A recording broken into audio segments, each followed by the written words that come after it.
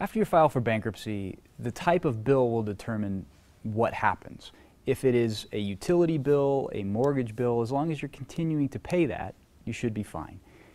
With respect to creditors' bills, you probably will not receive them anymore. Once they get notice of the filing of the bankruptcy, the automatic stay keeps them from collecting on those types of bills. So the creditor bills, including credit cards, medical bills, those should stop. However, again, you will continue to get monthly expense bills. As I said, utility bills, phone bills, those will continue to be received and continue to need to be paid.